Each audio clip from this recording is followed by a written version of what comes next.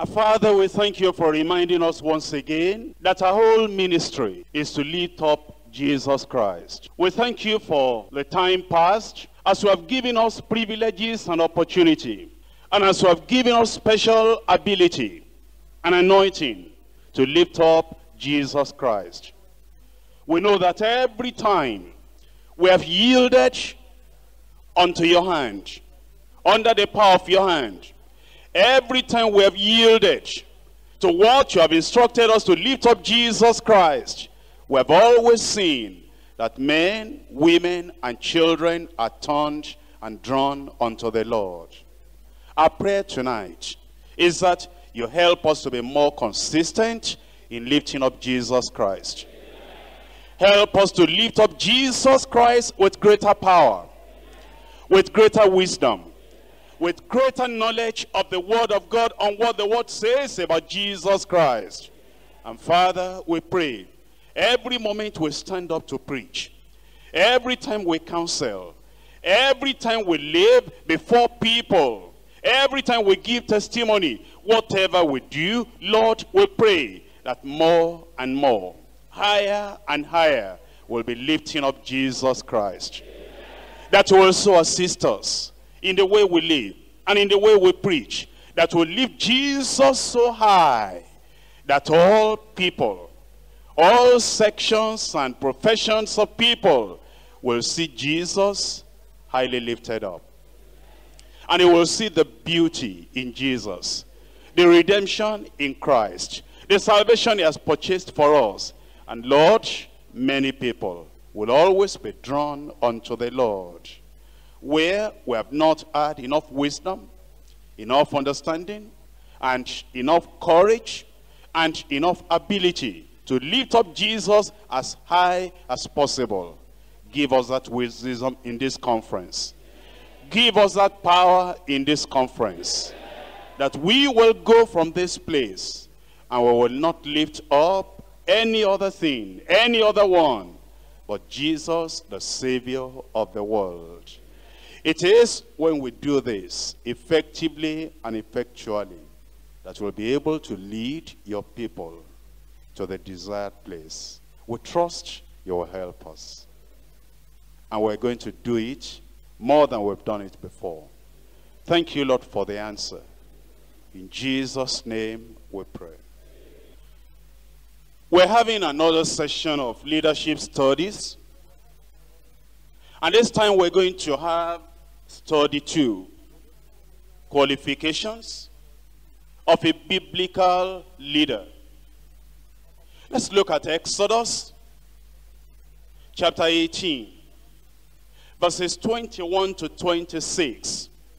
And I'm appealing to you that you will open up to the Spirit of God, so that as these references are read, you will note the points therein, so that if we're not able to comment on every verse that is read, you would have yourself been preachers of the word, got some things the Lord will want you to take to heart in the verses and passages we're reading. Exodus chapter 18, from verse 21. Moreover, thou shalt provide out of all the people able men, such as fear God, men of truth, hating covetousness, and place such over them to be rulers of thousands, and rulers of hundreds, rulers of fifties, and rulers of tens. And let them judge the people at all seasons. And it shall be that every great matter they shall bring unto thee, but every small matter they shall judge. So shall it be easier for thyself, and they that bear the burden with thee, if thou shalt do this thing, and God command thee so. Then thou shalt be able to endure, and all these people shall also go to their place in peace. So Moses hearkened to the voice of his father-in-law, and did all that he had said. And Moses chose able men out of all Israel, and made them heads over the people, rulers of thousands, rulers of hundreds, rulers of fifties, and rulers of tens. And they judged the people at all seasons. They had causes they brought unto Moses, but every small matter they judged themselves. We're talking about qualifications of a biblical leader. And here, early time, among the people of God, the question came up, or the need came up, that leaders ought to be chosen. And then qualifications were expected. I want you to notice in verse 21, moreover, thou shalt provide out of all the people able men. And in verse 25, and Moses chose able men. Stop there for a moment.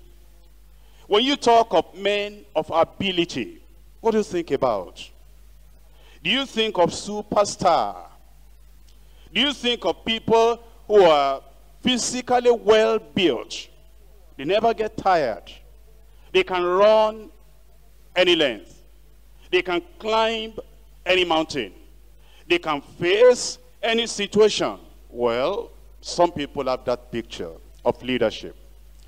And if somebody is not that well built, and he doesn't have the great physical energy they're looking for, they think he's disqualified. When he talks of men of ability, what will you be looking for? Will you be looking for somebody who has read the encyclopedia and is immersed and baptized in the encyclopedia? His bank is a bank for data. He can call any form of information anytime. Well, that's what some people think the Bible means when it says men of ability. Or when it says men of ability, able men. Are you thinking of people who have arrived? They've known everything they ought to know. They've learned everything they ought to learn. And they don't need any other thing. Well, let me submit to you that in this passage we have read, able men is so well qualified that none of us needs to go to any extreme. First, it tells us something very clearly, that these able men are not people that have arrived. They know all things. They can do all things. Because he says they will judge the small matters. And the hard matters they will still bring unto you. And in verse 26, it says they judged the people at all seasons. They had causes they brought unto Moses. So that clears up something to start with. That as we talk about qualifications for a biblical leader, we don't need to be despondent and look at some other people who by the grace of God has put something more in their lives that maybe we do not have at present. Although qualifications are required, God is not looking for necessarily superstar or a bank of data, a person that is almost a walking encyclopedia. If we have such people, we're grateful to God because they are rare. They are not many. And if God has blessed the church with a few people who are that great in leadership, that they have this information, this experience, that wisdom, they are really able men, we thank God. But at the same time as we're thanking God, we say, not everybody has to be like that before he's used of God. And that kind of makes me a little bit happy.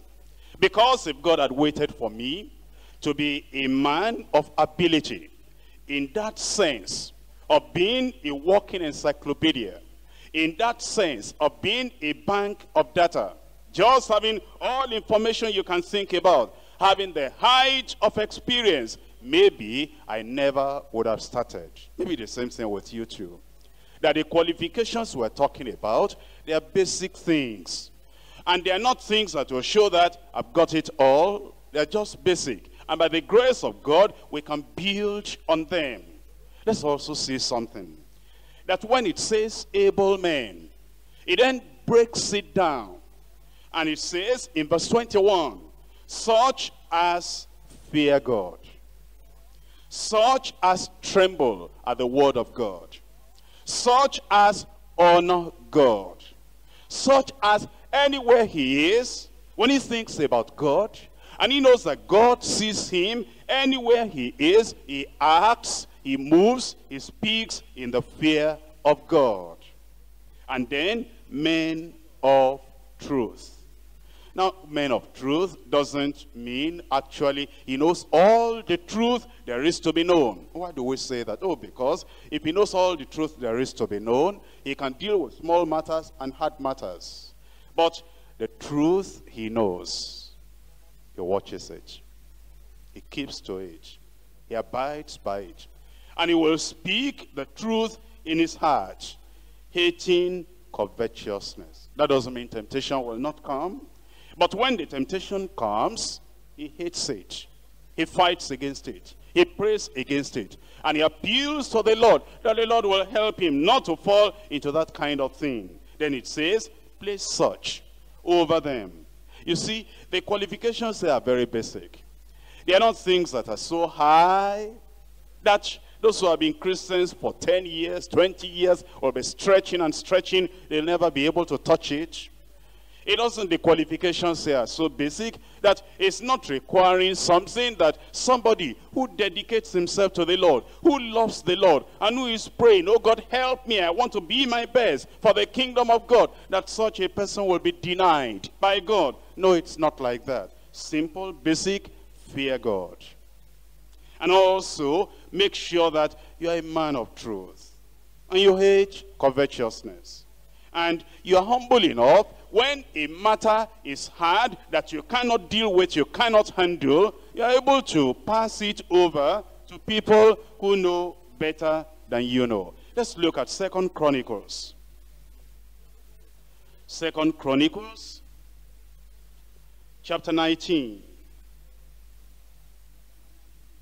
from verse 5.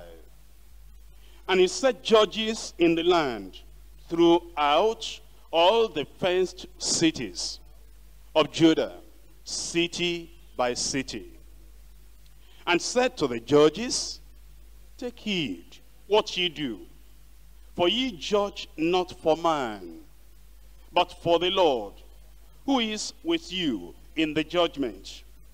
Wherefore now let the fear of the Lord be upon you. Take heed and do it.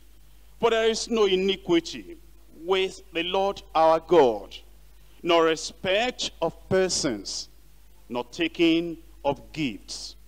Moreover, in Jerusalem did Jehoshaphat said of the Levites, and of the priests, and of the chief of the fathers of Israel, for the judgment of the Lord, and for controversies, when they returned to Jerusalem.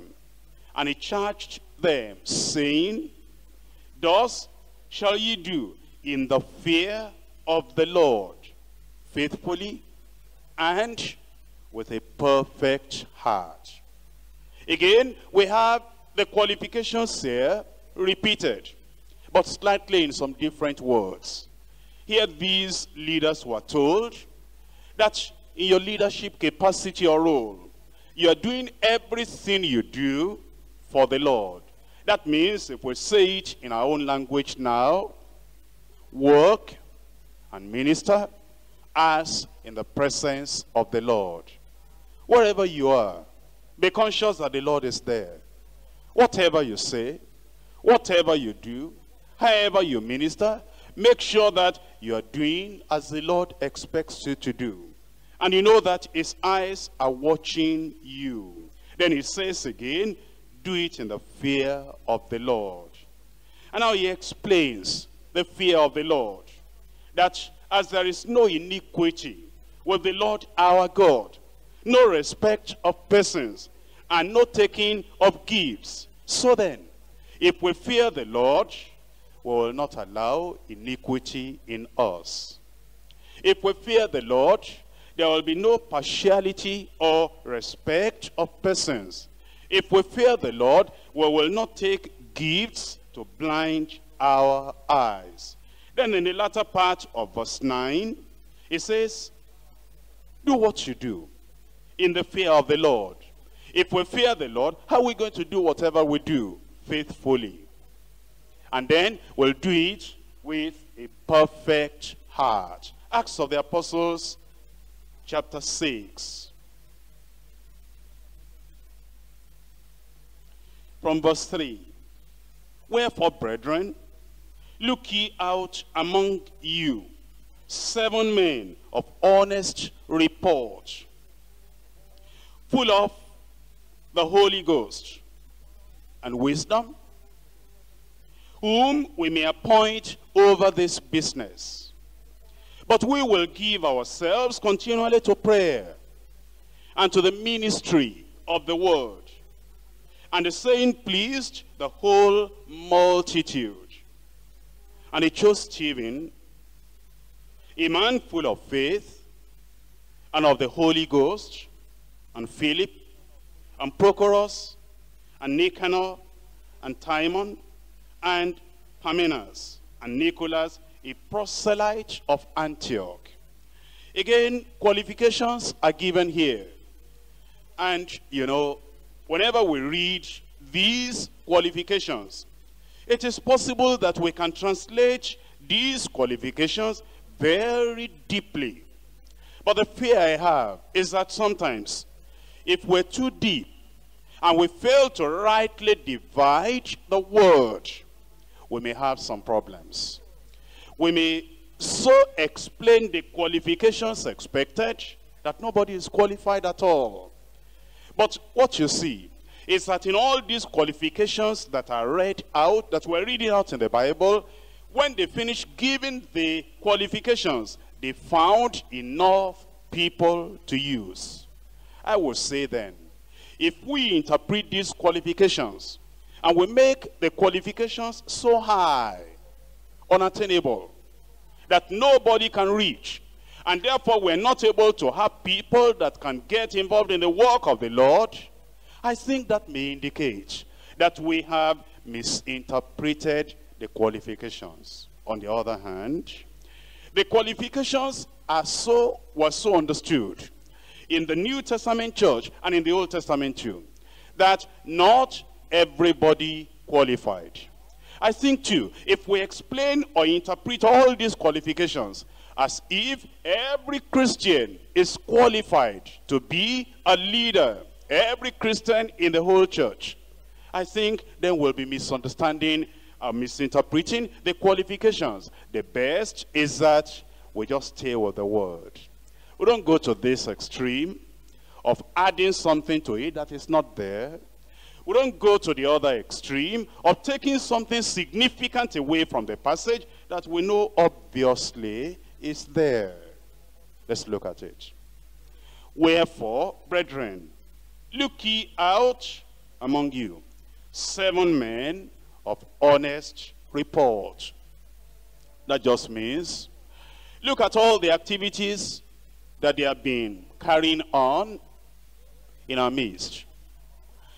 Don't look at what they did before they came to Christ, because if you look at that, nobody will be of honest report. Think about that.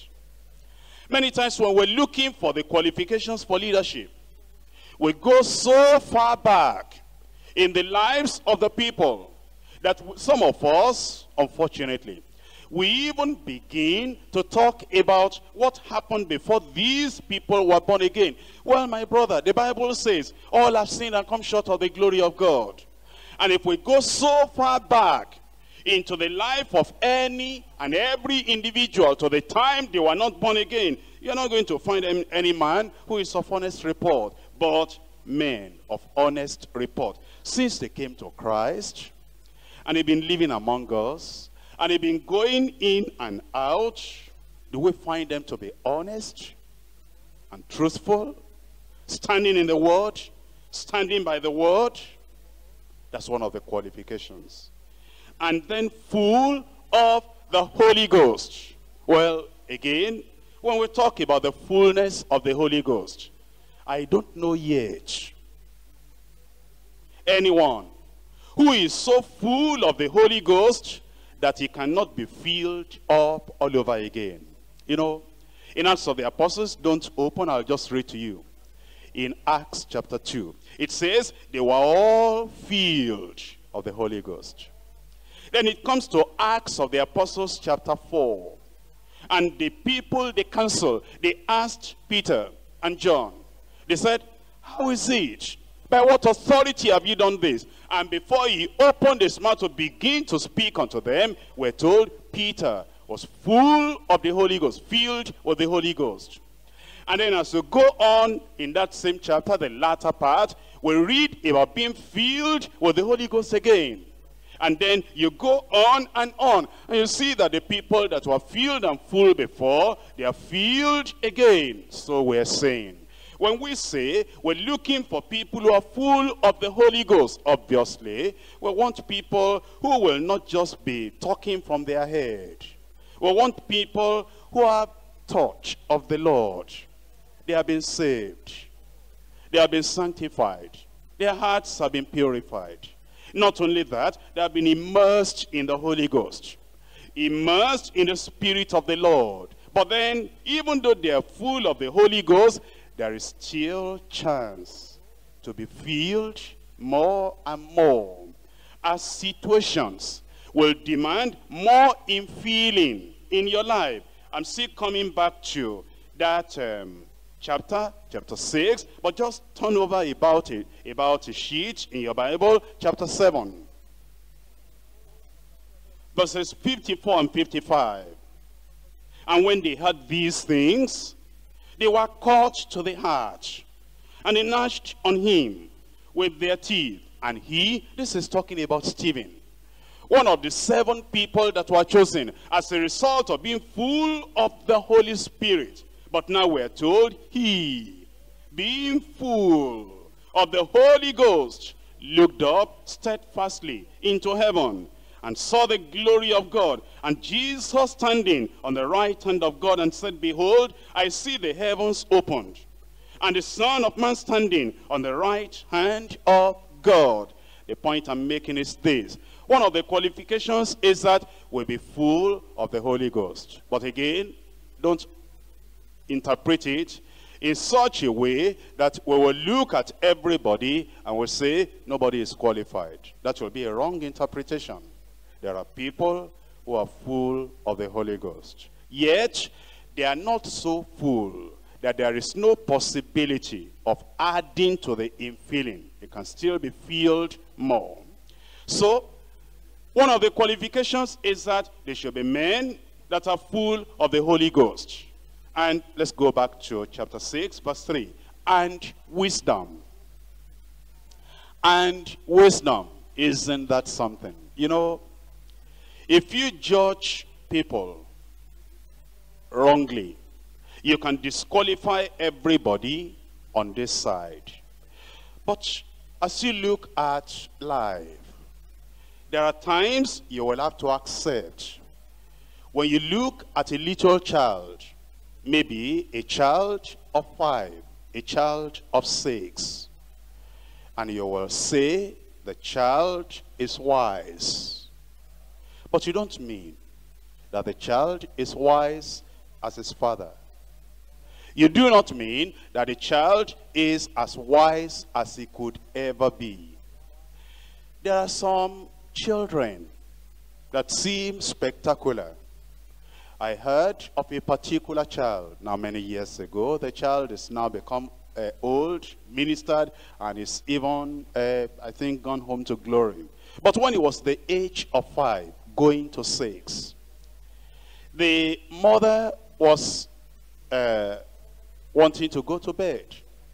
And this boy wanted to recite a particular story in the storybook for children. And the child recited the story, and the mother was so impressed, but the mother felt that she didn't want to go to bed, or the child go to bed with the Bible, with the story. That is just a normal story that children read. She didn't want to go to bed with just that, and said, my child, my boy, I appreciate what you've done, but before we go to sleep, recite for me one of the Psalms in the Bible. The age between 5 and 6. And you would have thought the child will pick up the shortest psalm. The child began to recite Psalm 119 from verse 1 to the very end, and never missed a word. Now, you cannot judge all children by that standard. If you do, you are going to disqualify all other children that they don't have wisdom. We're not expecting the wisdom of an angel. We're not looking for the wisdom of Gabriel. Neither are we looking for the wisdom of an apostle from everybody. And when a situation that is at your level comes to you, all that God is looking for is that you depend upon him. And then you have the wisdom. You manifest the wisdom to be able to get the work done. These people, they wanted to choose. They wanted to choose men to serve tables. They were not choosing apostles at this particular time. So when they refer to wisdom, they were not comparing these people with Peter and John and James and the rest of the people. It's a qualified kind of wisdom. It is not a kind of wisdom that doesn't have capacity to grow. Once again, let me remind you that all these qualifications we read about, we have to stay in the middle. We have to so interpret these qualifications that we'll know that this is exactly what the Bible is asking for. That is not asking for angelic wisdom. It's not asking for the kind of wisdom that Adam might have heard before the fall, when it just came out newly in the hands of the Almighty God. We're just looking for the wisdom that will be appropriate for the work that this person is being called to. And yet all the same, he should have wisdom. He should have wisdom as he reads from the word of God. He should open up to the Lord, that the Lord will give him wisdom in the word. As he goes through experiences in life, he should be able to pray and manifest the wisdom that will be able to get through all the various things that he needs to do in life by the wisdom of God given unto him. And when he needs a word of wisdom from the Holy Spirit, he should be able to depend upon the Lord, that the Lord will give him a word at a time, a word in season. So then, full of wisdom, that we may appoint over this business. Verse 4. But we will give ourselves continually to prayer. One of the qualifications also is that we should be prayerful. We should be prayerful. Again here, it is not that you have arrived in your prayer life, prayer level, that there is no possibility of increase, no possibility of improvement. But at least there should be this qualification that we'll put in, that you show your dependence upon God. That you need his strength, you need his power, you rely upon him. Because of the need you feel in your life, you are a person that is given to prayer.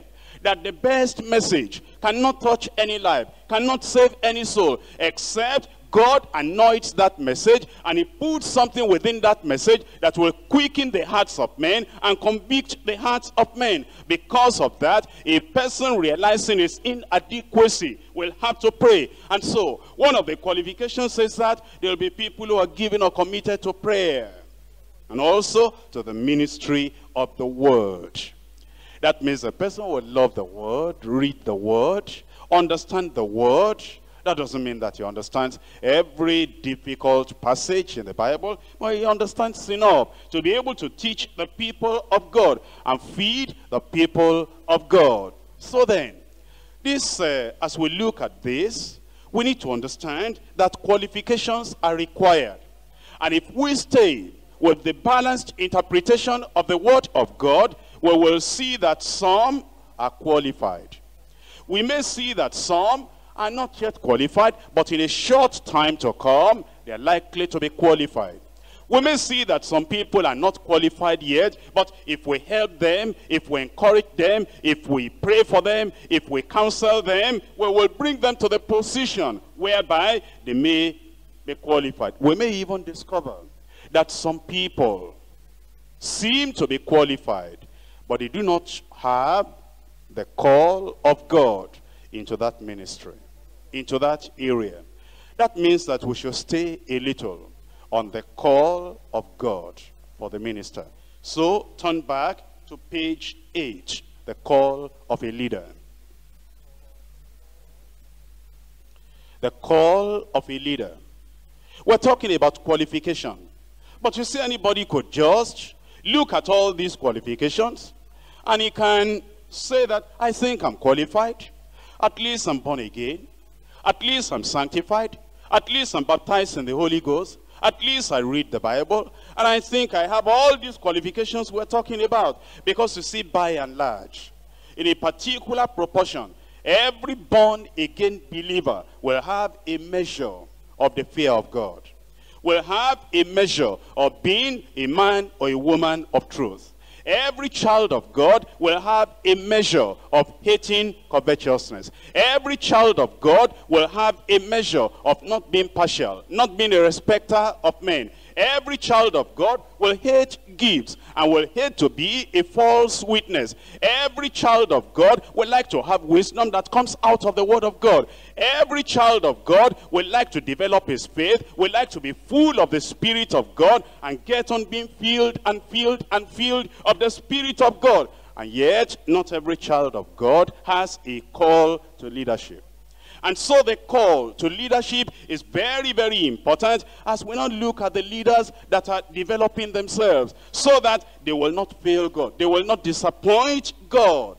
Now, let me just read this to you, page 8. Under the section, the call of a leader.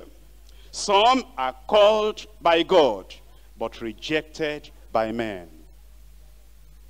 You know, it's a sad story. When somebody is called by God, but rejected by men. And that has happened over and over. They almost lost the leadership of Moses, who made you a ruler and a judge over us. Will you do this to me? He hammered on what he had done wrong before. And yet, the Lord had called the man. But at that time, they couldn't receive him. They almost missed the ministry of Amos. The Lord had called him, but he told him that he shouldn't minister. Although he continued to minister.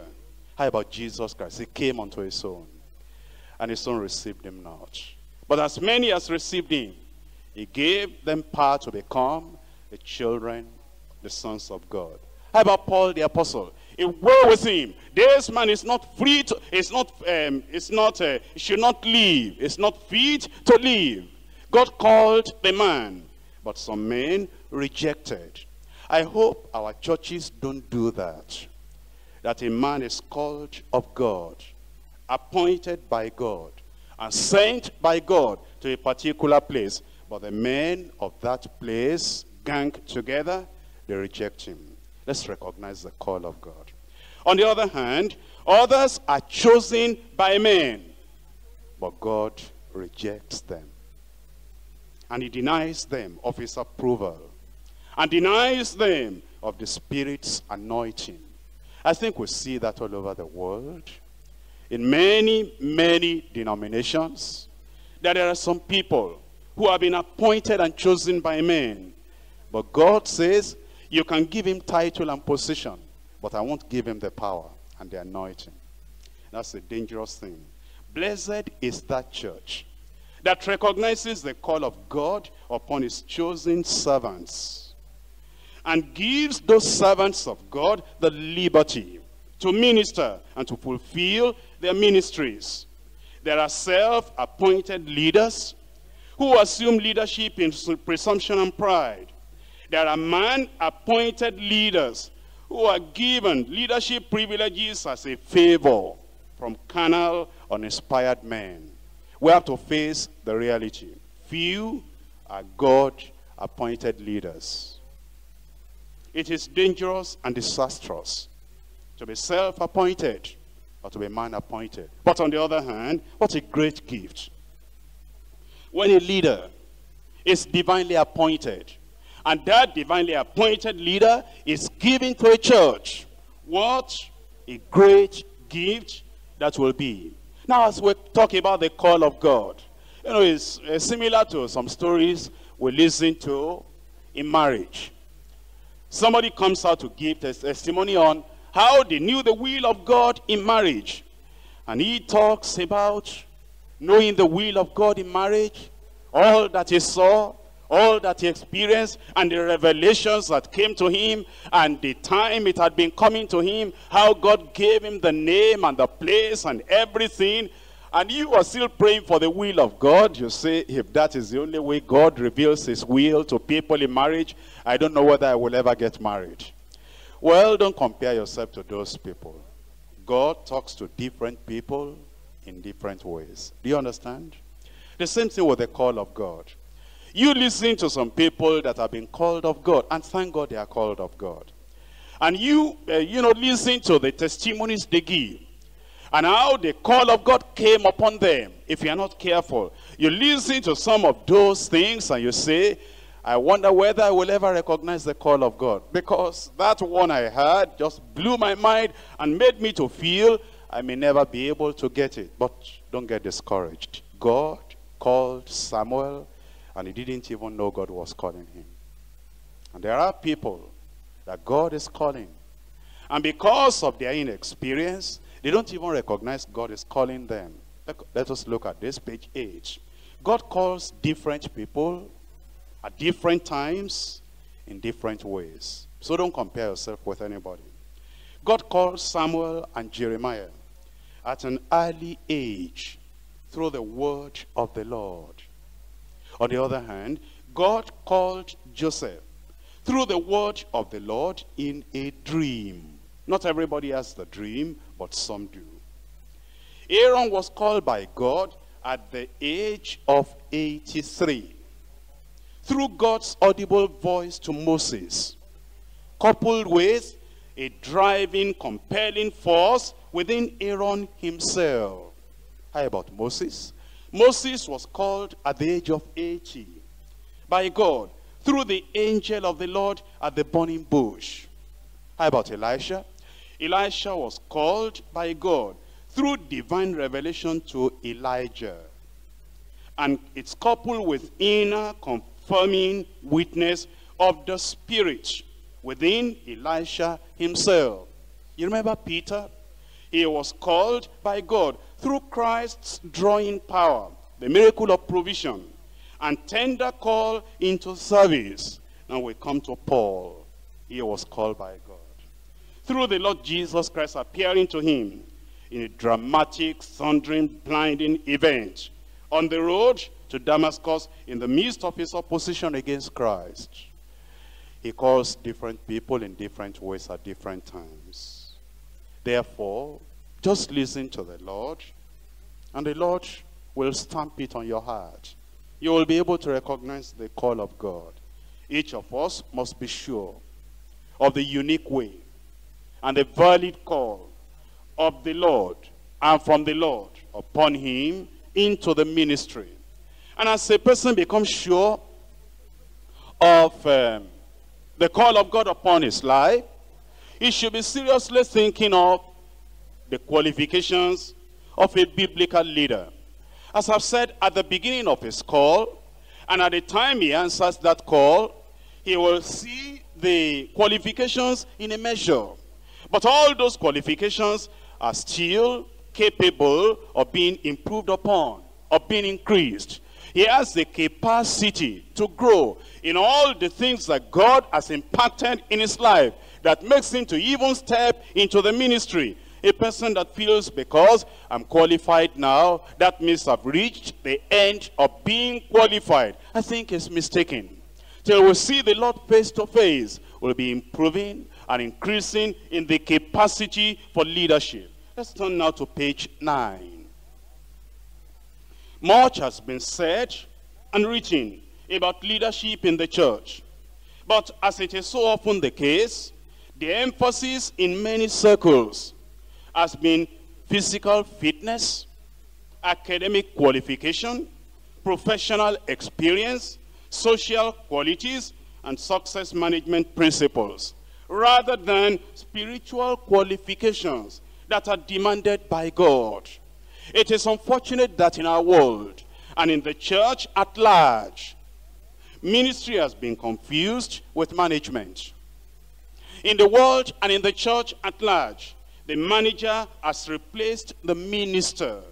In many churches, secular knowledge has been exalted above scripture knowledge. And worldly wisdom has very often taken the place of wisdom from the word of God. Many times, the professional manager is often respected and accepted before and above the praying minister, who is anointed with God's power. The man who is experienced in money management and finance often sees himself more qualified in leadership than the man who is experienced in mountain-moving faith and prayer that impacts earth with heaven's resources. These things ought not so to be.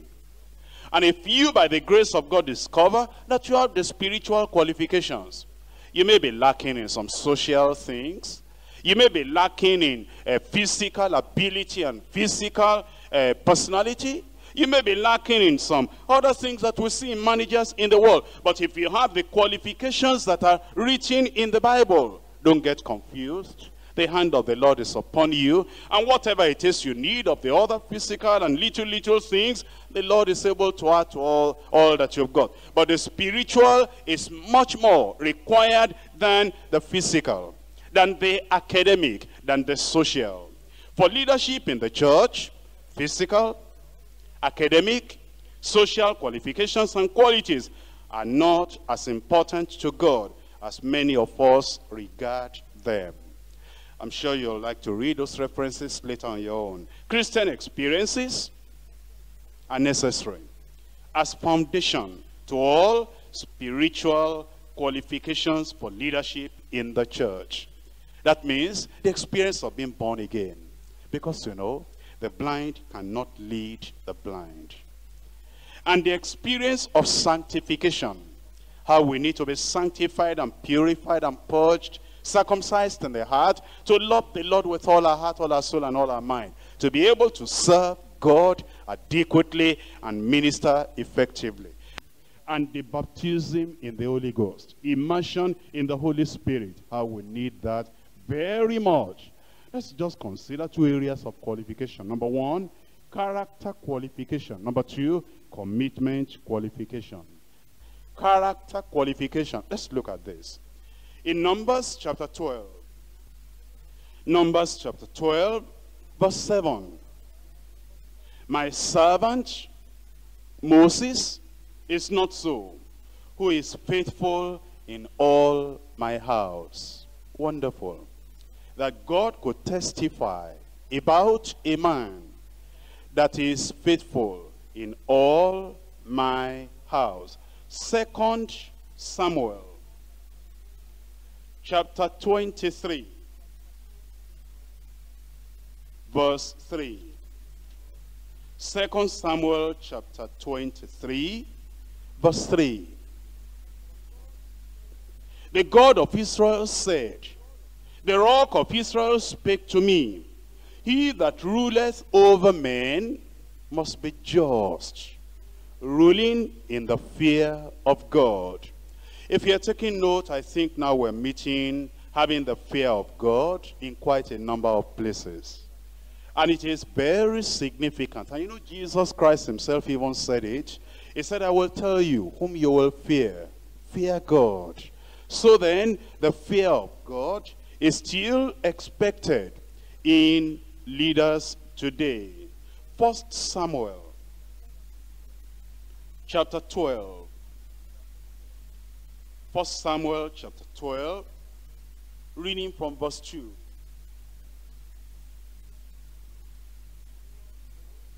And now behold, the king walketh before you, and I am old and gray-headed. And behold, my sons are with you, and I have walked before you from my childhood until this day. Behold, here I am, witness against me before the Lord, and before his anointed. Whose ox have I taken? Or whose ass have I taken? Or whom have I defrauded? Whom have I oppressed? Or of whose hand have I received any bribe to blind mine eyes therewith?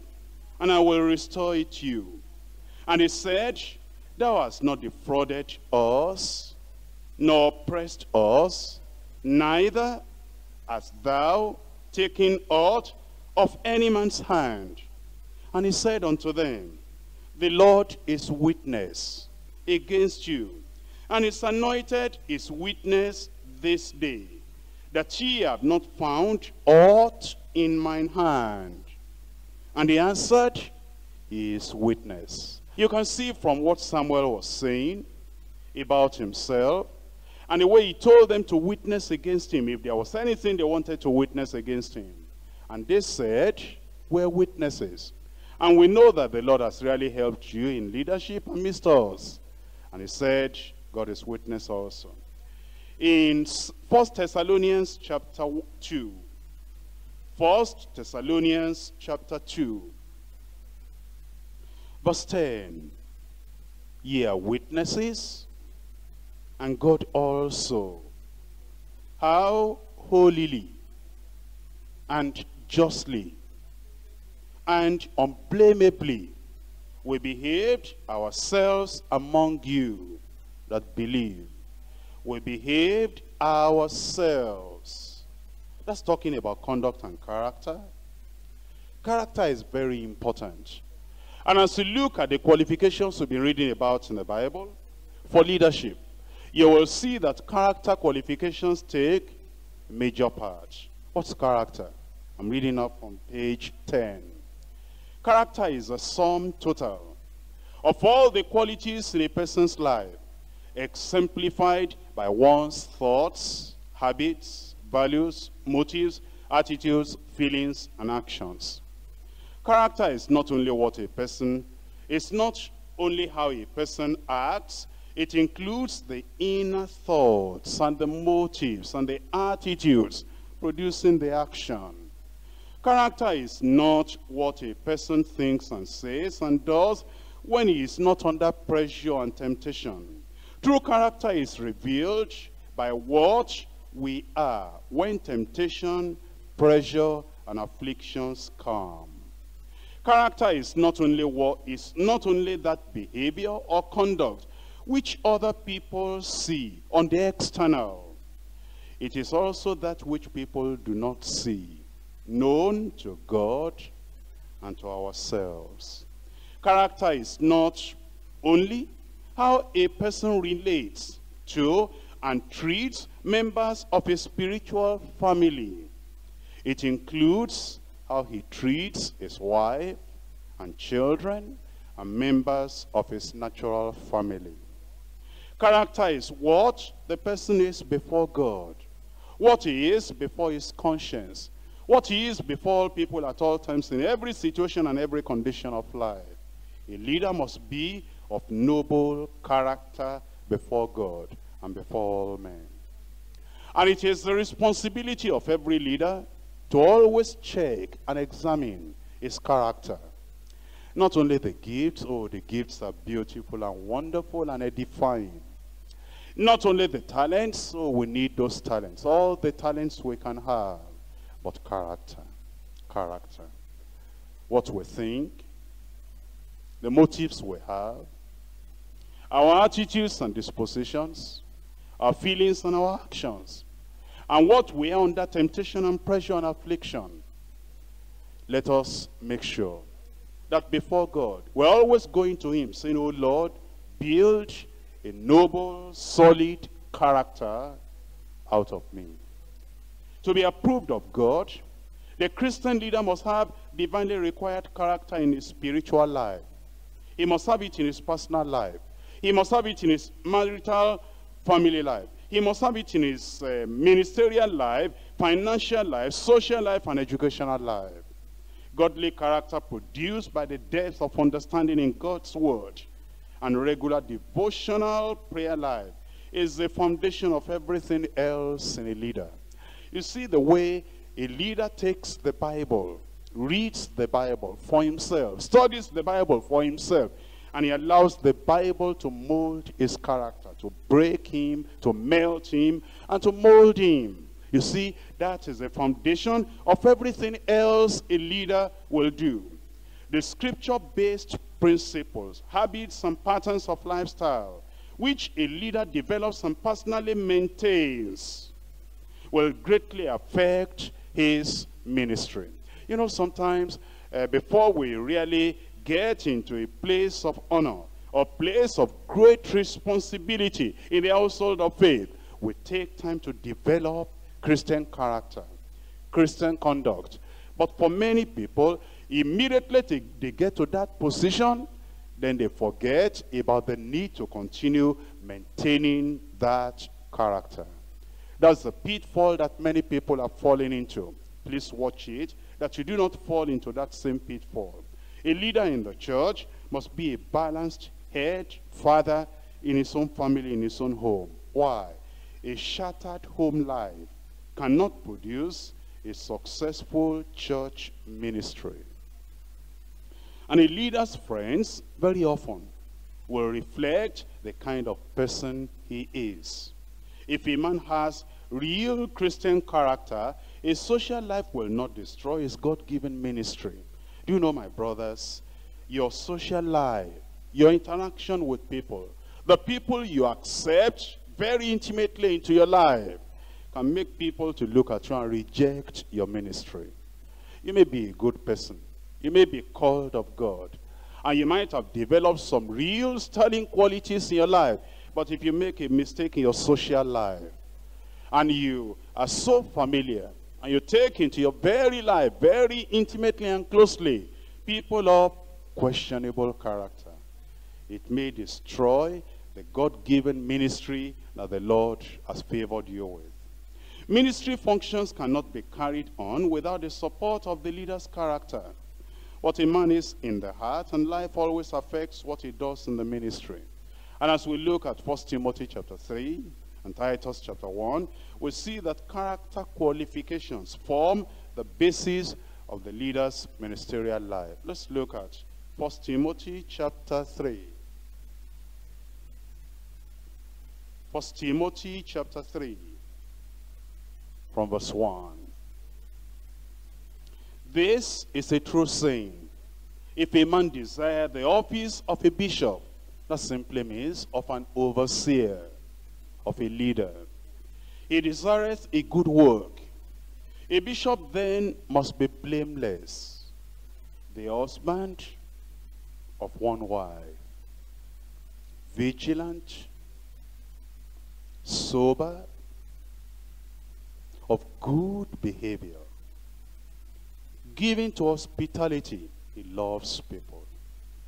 Apt to teach. He likes to teach people.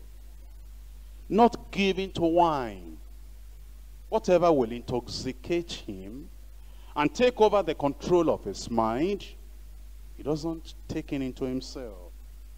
No striker, doesn't fight. Not greedy or filthy lucre, but patient, not a brawler, not covetous, one that ruleth well his own house, having his children in subjection with all gravity. For if a man know not how to rule his own house, how shall he take care of the church of God? Not a novice, lest being lifted up with pride, he fall into the condemnation of the devil. Moreover, he must have a good report of them which are without, lest he fall into the reproach or the snare of the devil. Likewise, must the deacons be grave, not double-tongued, not given to much wine, not greedy of filthy lucre, holding the mystery of the faith in a pure conscience. And let these also first be proved. Then let them use the office of a deacon, being found blameless.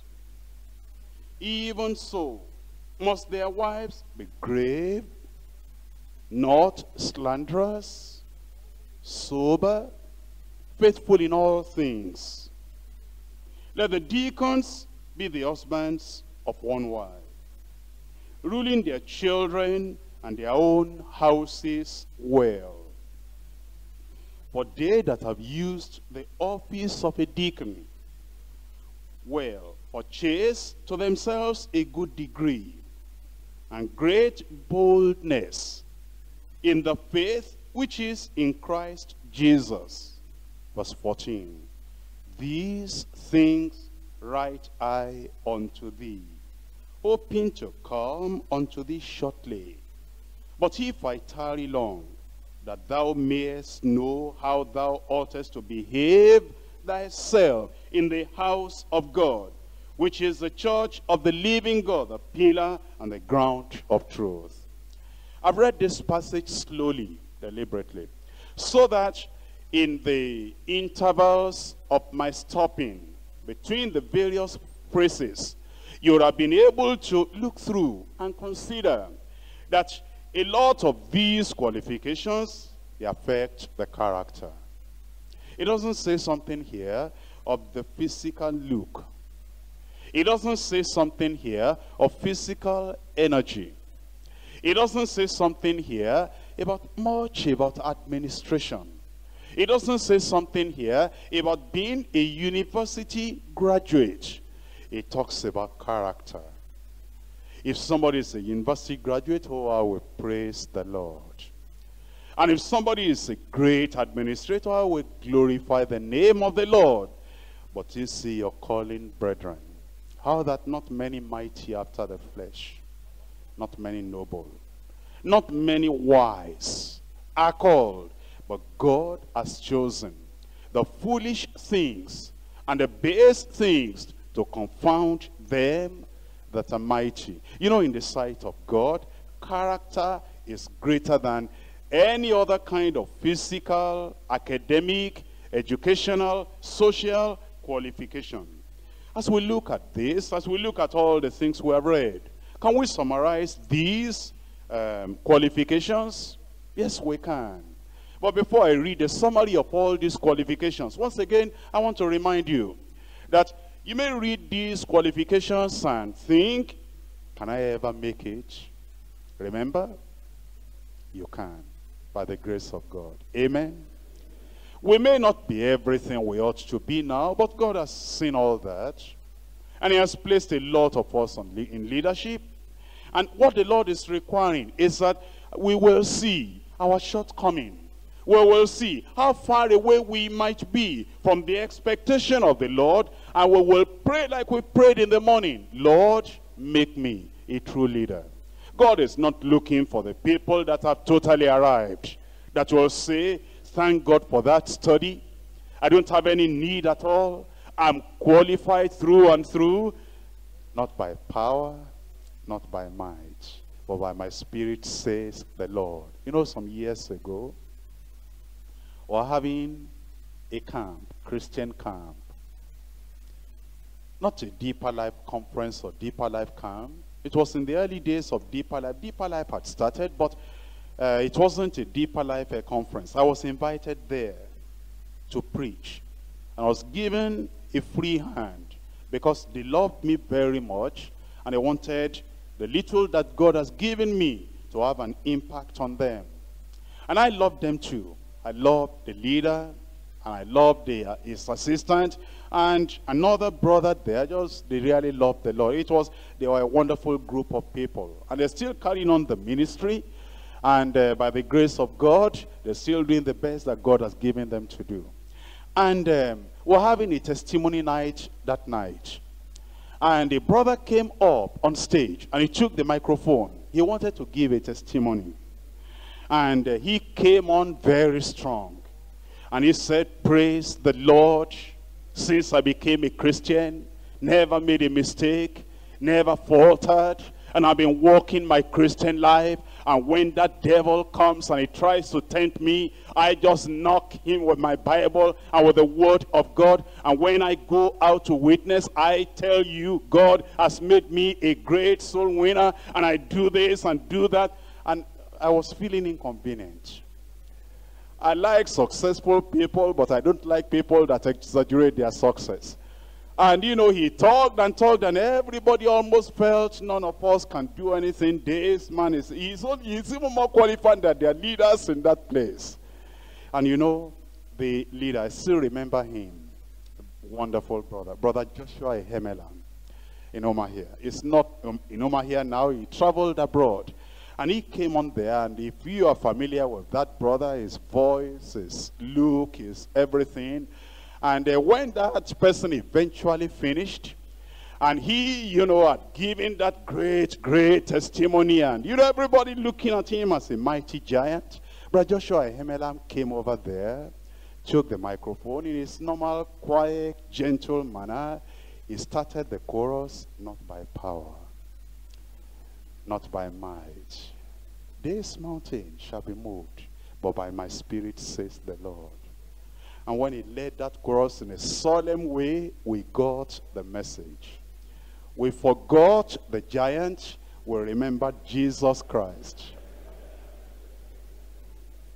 And there's no giant here tonight, not by power.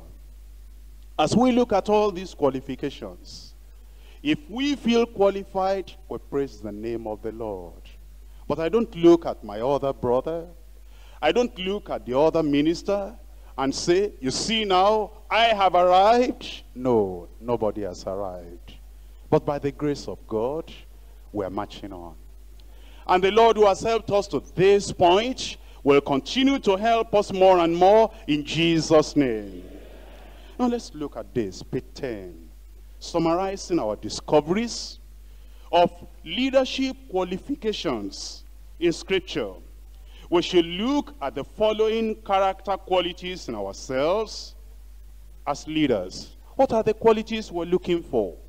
Integrity, faithfulness, commitment to the flock, right motives and attitudes, shepherd's heart, stability, ability to get along with others, a lover of people, all people, graciousness in our attitude, in our look, in our talking, sacrificial living, Bible-based lifestyle, being a doer of the word, teachableness, submissive spirit and humble heart, respect for others without competition with them, being transparent, having a transparent, open and honest life. If we have these qualifications in a measure, how we will gladden the heart of our Father God in heaven.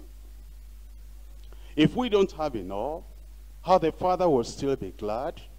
If we go to the throne of grace and we apply and pray and say, "God, I know the picture of the true biblical leader.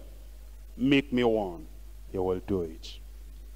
It may help each of us to ponder the following questions. Please think about them as I read them quietly and slowly to you. Have I believed in Christ? And do I have an abiding witness of the Holy Spirit within me? Do I have the mind of Christ? Or does the Adamic nature with inner corruption and depravity control me? Have I been immersed and baptized in the Holy Spirit? Or do I minister? Do I minister with unction that I have received from the Spirit of God? Or do I minister from the brain alone? Do I stay in close communion with the Holy Spirit? Do I accept the whole Bible as the Word of God? Does it produce and control everything I teach and do? Do I love God's people? And do I identify with the people of God in times of need, poverty, affliction, attack, and persecution? Do I truly worship God with all my heart? Do I have a strong prayer life? Do I have a mature attitude in precious situations? Do I listen to and receive criticisms graciously? Do I let others finish a job that I began without feeling any bitterness towards them? Am I able to accept it when someone else is given a job for which I think I am better qualified? Do I manifest a self-righteous attitude when someone else makes a mistake? Do I accept other people's ministry or suggestions? Or do I always argue for my point of view? Do I give up present pleasures in the light of long-term gains for the kingdom of God? Do I face unpleasant disappointments without any bitterness? Do I forgive people when they deliberately ignore me? Do I freely admit when I'm wrong? Do I have the ability to hold my tongue when quietness is the only thing that will glorify God in a certain situation? Do I accept and live in peace with situations and circumstances I cannot change? May God help us to become the leader He wants us to be. Very briefly, let us talk about commitment qualifications. Commitment. In 2 Timothy chapter 2. 2 Timothy chapter 2. Can I read from verse 1? Thou therefore, my son, be strong in the grace that is in Christ Jesus. The Lord is expecting that you and I will have the commitment of a son to the Father. And that is what Timothy demonstrated. If you read the writings of Paul the Apostle, especially if you read Philippians, you will see the commitment of Timothy as a son to Paul the Apostle. So then, as we examine the commitment qualifications, we need the commitment of a real dedicated son. Verse 2.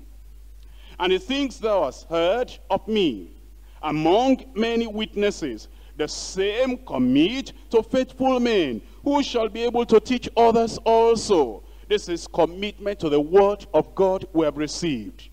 And so he was telling Timothy, he said, the things that was received, that you have heard, learned of me, commit yourself to it. Don't change it.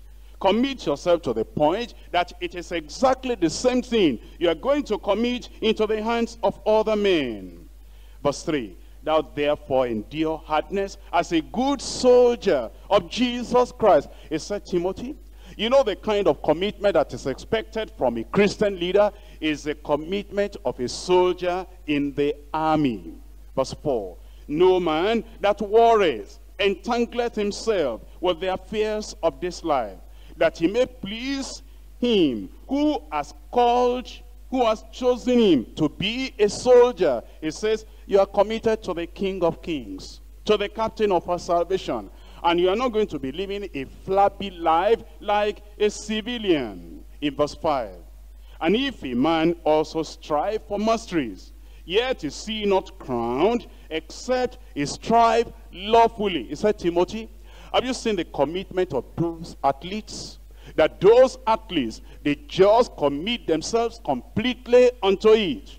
You know, once in a while, we read in the papers, and we see the people that are so committed to athletics, that right on the field there, they might have been wounded, injured. They might have been feeling that they are tired, but they keep on playing. They keep on running. And some of them get so committed to it that eventually they even drop dead. And the nation will rise up and they will hail those people and elevate them, and the newspapers will write about them. What are they writing about? They're writing simply about commitment. Commitment. I read about it, an individual recently, a boxer. And in the last tournament, they just tore his eyeball with the punches. And he wanted to still go on fighting again, but the doctor said you can't do it. That with the condition of this one eye that had been torn up by the punches, there's nothing you can do about boxing anymore. That's commitment. And the Lord is telling us here that our commitment should be like the commitment of the athlete. Look at verse 6. The husbandman that laboreth must first be partaker of the fruits. And think about the farmer, how committed the farmer is. In the cold day, when it just rained all through the night, when the average person will say, I cannot go out in the early morning cold, how the farmer is committed. Not only to sow, not only to build the fence, not only to keep on weeding up the weeds and the tares, but to keep on working until the harvest time. And even after the harvest time, to harvest into the storehouse. We must be committed. Let's look at 1 Thessalonians. 1 Thessalonians chapter 2. In verse 7. But we were gentle among you, even as a nurse cherisheth her children. Have you seen the commitment of nursing mothers? The commitment of doctors, medical people, and that's commitment. So, being affectionately desirous of you, we were willing to have imparted unto you, not the gospel of God only, but also our own souls, because ye were dear unto us. Can you see this commitment here? This is real commitment. And then it says in verse 9, for ye remember, brethren, and labor and travail, for laboring night and day, because we will not be chargeable unto you, unto any of you. We preached unto you the gospel of God. Ye are witnesses, and God also, how holily and justly and unblameably we behaved ourselves among you that believe, as ye know, how we exhorted and comforted and charged every one of you, as a father does his children. The commitment, children. You can read all the other references, but this one, commitment. All these references, they talk about commitment to the Lord, commitment to his word, commitment to the flock, commitment to service and ministry, ministering at all costs. The heart of the matter is the condition of the heart of the leader. You see, if the heart is right, there will be commitment. Commitment is not the great physical exhibitions that some people have. Commitment may look quiet. Commitment may not do a lot of great things that will show that a person has a great ability. A weak person can be committed. A person at a lower level of responsibility can be committed. Everyone can be committed in the place where he finds himself in the work of the Lord. If the leader has truly received the call of God and has a fixed heart, a single heart, an established heart, a pure heart, a purposeful heart, a faithful heart, and a perfect heart, he will of necessity be as committed as the Lord requires of him. So all we need to check up is the condition of our heart. Is it fixed on the Lord? Is it purposed like the heart of Daniel and his colleagues, his companions? Were purposed in our heart not to defile ourselves with the king's meat. Is it a faithful heart, pure heart? Is it perfect? And is it single-minded on the call of God? And is it established with grace and the sound doctrine of the Bible? If it is, we'll be committed. God demands such a commitment from each leader, similar to the true shepherd's commitment for the sheep, similar to Christ's commitment to the Father, similar to the soldier's commitment in the army. It's an uncompromising commitment to the eternal, unchanging word of God. And since we have been redeemed through the great sacrifice of God's only begotten Son, what do you think? Nothing less than Christ's commitment is expected from each of God's appointed leader. And I pray that God will qualify us more and more. Yours is to be willing, and God will do the rest. Let's rise up and talk to the Lord. We're willing. We're willing. That God will qualify us. Whatever he needs to do in our lives, whatever he needs to remold in our lives, whatever he needs to cut off in our lives, whatever character pattern he needs to form in our lives, let's look up to the Lord. Let's be willing that God will do it. Don't be tired. Pray. Are you sure of the call of God upon your life? He calls different people in different ways at different times. But be sure of the call of God. Be sure of the call of God in your life. Has he called you to be a leader? Then you've seen the qualifications expected of us as leaders. Let God work more on you to develop your character.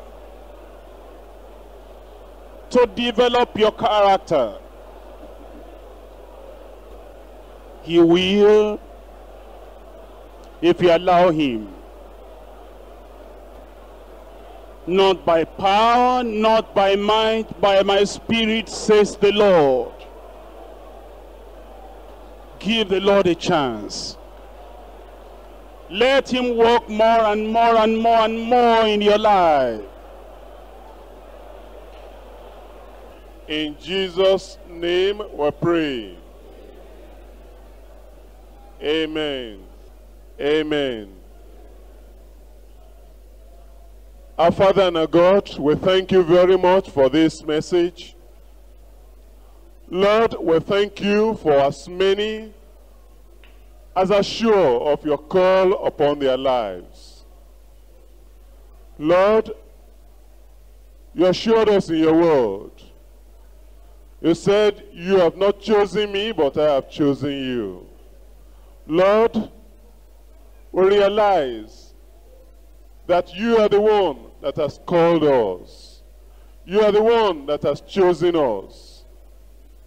Our call is not of men, neither is our call of ourselves. Lord, you have called us into this leadership role in the church, and you have also exposed to us the qualifications that are needed for the role into which you have called us. Lord, we look at ourselves and we have found ourselves wanting. But now we look up unto you. And we are praying, God of heaven, you have called us. Come and help us. Make us a leader in Jesus' name. Lord, we are asking that one by one, you'll make us a real leader in Jesus' name. Father, we want to be a Bible leader. We've seen the qualifications. We've seen the standards. But Lord, something tells us within our hearts that you will make us that leader. Because with you, nothing shall be impossible. And we're not going to give up, and we're not going to write ourselves off. But Lord, our eyes are upon you. And we are saying, dear God, perfect your work in our lives in Jesus' name. Lord, you know the various things that are lacking in our lives. Lord, we are praying that as we constantly and continue to call upon you, Lord, you supply all these needs in our lives in Jesus' name. The cry of our hearts. Lord, I want to be a Bible leader. And we say, do this for us in Jesus' name. And Lord, we are praying that even the commitments of leaders, Lord, we look at our commitments. And we see the commitments in the Bible. We see the standard in the Bible. And we're praying, help us. Help us in Jesus' name. Help us to be more committed. Give us a heart to be more committed to the work you have called us in Jesus' name. Lord, you might not be satisfied with our commitments as at now. But Lord, by your grace, by your power, by your special working in our lives, we believe we shall be what you want us to be in Jesus' name. Again, we lay our lives before you. And we say, God, help us. Help us. Help us. Help us, oh God, in Jesus' name, to be the leader you want us to be in Jesus' name. Father, we're praying that none of us will give up. None of us will think it is not possible. As long as we are sure that you called us, that you chose us, and the Spirit is bearing witness in our spirits that you have called us. Lord, we believe you will help us in Jesus' name.